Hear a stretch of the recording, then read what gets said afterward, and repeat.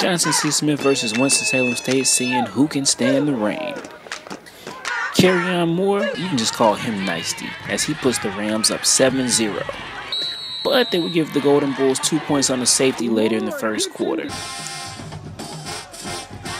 Tough call here, but the officials ruled this ball down on the 1-yard line, and WSSU was backed up in its own end zone. The Rams would find their way out of it, however, as Rod Tinsley would hit Kennard Brown for a 34-yard strike. And then Xavier Quick bust through the JCSU line for 13 yards, and WSSU was in business. Kerryon Moore has a big first half as he would score WSSU's next 2 touchdowns, including this 48-yarder to give his team a 20-9 lead early in the second quarter.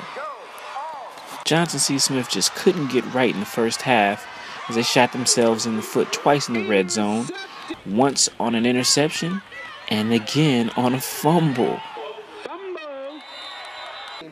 Nice moment at halftime as WSSU recognized its 1977 and 1987 CIAA championship teams.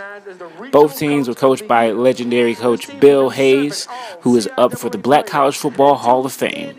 Let's move up to the fourth quarter. Terrence Irvin's pass is tipped and it falls into the hands of Gabriel Yulee for a 31-yard score to make it WSSU 20, Johnson C. Smith 16.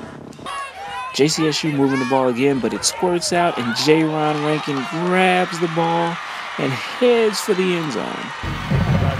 I was thinking about the touchdown. I was tired, but I was still trying to push through.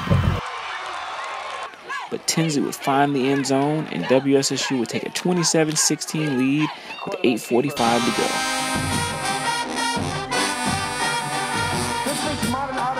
Now just over 5 minutes left, and Javez Mitchell makes a highlight reel pick to give JCSU a bit of hope. The Golden Bulls would go to punch the ball in as Braxton Gambrell scores from 6 yards out.